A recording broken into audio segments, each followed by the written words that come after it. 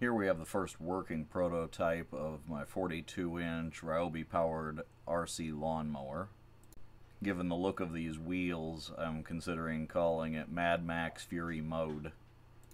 The tires are puncture-proof tires for wheelbarrows and things like that. I took out the center bearing and made a 3D printed insert drive shaft to attach it to the wheelchair motors you can see here. Next thing you'll notice is a pair of power converters to bring the 40-volt power from the Ryobi batteries down to the 12-volt that's needed for the wheelchairs and the RC controller. I used a 10-inch flat-free caster wheel on the back to make it so that it can swivel easily for ZTR functionality.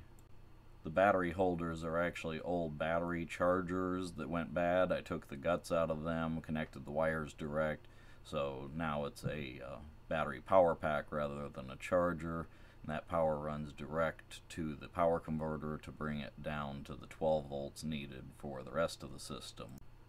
From there it goes to a pair of Radio Link RC brushed controllers with a 90 amp power capacity, and then from there one of them feeds the power to the Radio Link receiver that you can see, which is amazingly tiny. I've not worked with RC car things before, so this is my first attempt at any of this. The inputs and outputs are straightforward on the power converters here, and these are a 45 amp power converter. Here you can see the Radio Link controller that I have, which I've got it set up so you're only using the left stick on this, and then I'll have a switch later to turn the mower blades on and off when I install them. So let's go ahead and turn this thing on and I'll demonstrate how it all works.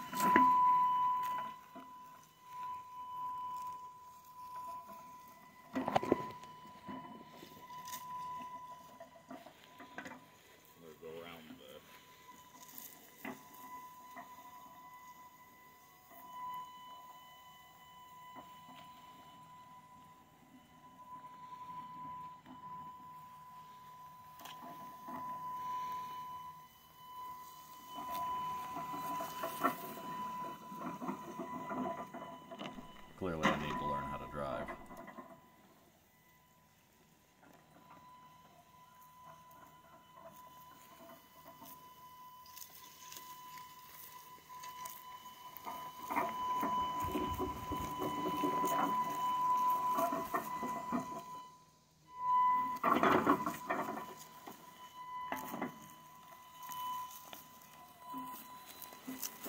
I was having extreme traction problems in my early prototypes. That's why I added the nails that give you that Mad Max effect there.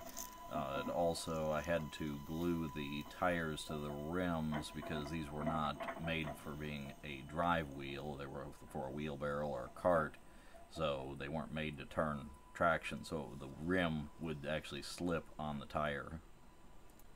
It did take a little while to figure out how to set up the controller, especially to do the settings where it runs on a single control stick, but I like that setup a lot better. It's easier than trying to use two sticks to drive the two separate wheels, so I'm glad I did that overall.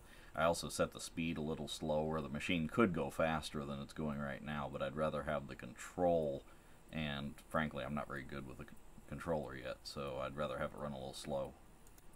Overall, this seems to be a success. I'm sure it'll go through several iterations before I'm entirely done.